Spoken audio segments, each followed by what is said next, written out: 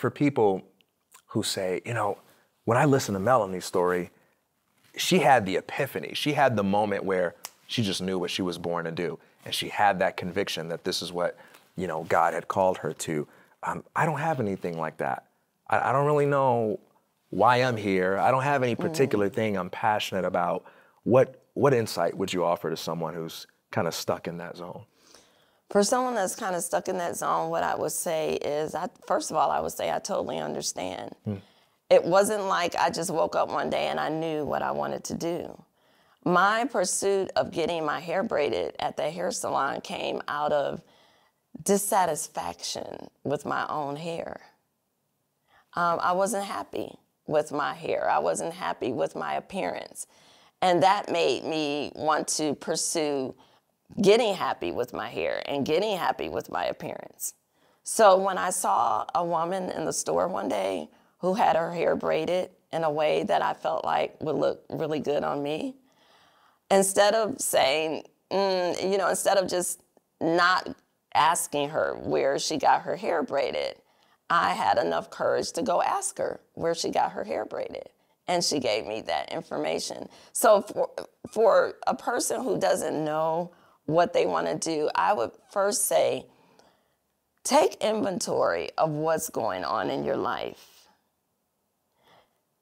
It's not always a strength that helps you to identify what you're supposed to be doing in life. It could come out of pain. It could come out of some type of struggle.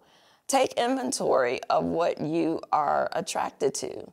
What shows do you like to watch on television? What books do you like to read?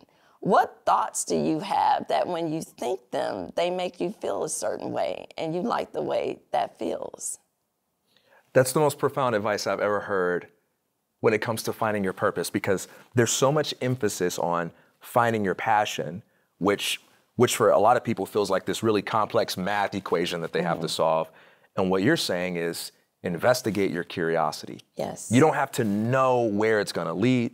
You don't have to know what you're best at, but just zoom in on those things that capture your attention. Yes. And just have enough faith to take that first step towards that, even if you don't know where that second step is going to be. Yes. And you live that. That's exactly what you did when you saw the lady with the hairstyle. You exercised that courage to ask her about it.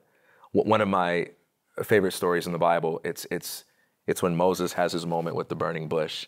You know, the first time, several times I heard that story, I heard it as there was a burning bush and the voice of God screamed out to Moses, telling him the purpose of his life. But the story says Moses saw that a bush was burning and it wasn't consumed, and he went to investigate it.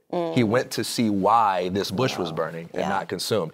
He followed that intrigue. And when he followed that intrigue, it was then that he heard the voice speak, giving him instructions for his life. And what you're saying perfectly captures that message, that it's inquire into those things that capture your curiosity, that intrigue you.